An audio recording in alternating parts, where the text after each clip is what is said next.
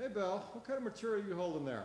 I'm holding CFRP, which stands for Carbon Fiber Reinforced Plastic. Again, composite material used in the boating, automotive, aerospace, wind energy markets. Yes, this is a very dense material which has strong fibers which are hard to cut. Okay. As I understand it, you could use a solid carbide tool to cut that material. It may not last that long. Is that correct? Yeah, solid carbide will cut out a couple pieces, but then the tool will begin to dull.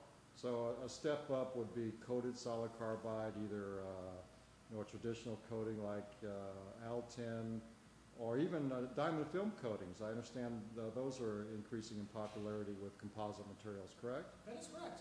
But longest life, what should you use? You want to use a PCD, which stands for polycrystalline diamond tool. And the tool that you're holding is a PCD tool?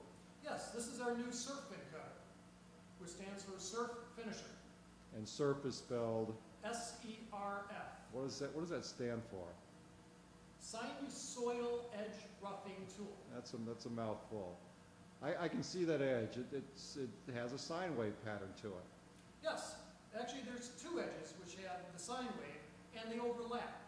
That way large ridges are not left on the side of the parts. Now the advantage to the roughing edge, it has a sine pattern, is like any traditional roughing tool, it shears the material.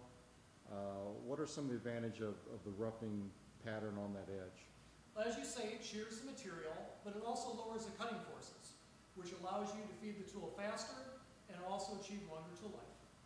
Now let me get another close-up shot of that edge. As I can see, it has a sine wave pattern, which is a wavy pattern, so I bet that waving pattern is going to end up on that edge of that material. That is correct. You run your finger down the edge, you can feel the slight ridges that are left over. Now in non-critical applications, this finish is acceptable, but there are some parts where you need to get a nice smooth edge.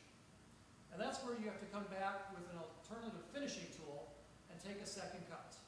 Okay, so a two-tool process, rough and then finish.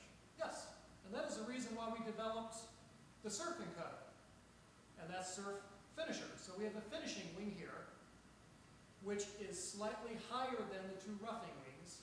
That way, in one single pass, you'll get a nice smooth edge. Okay, so two roughing wings. Wings is another word for edge, okay. So you have two roughing flutes, edges, wings, and then you have a finishing edge. It comes back and makes that nice smooth edge. That is correct. Okay. Three flute tool. Typical feed and speed on this type of tool?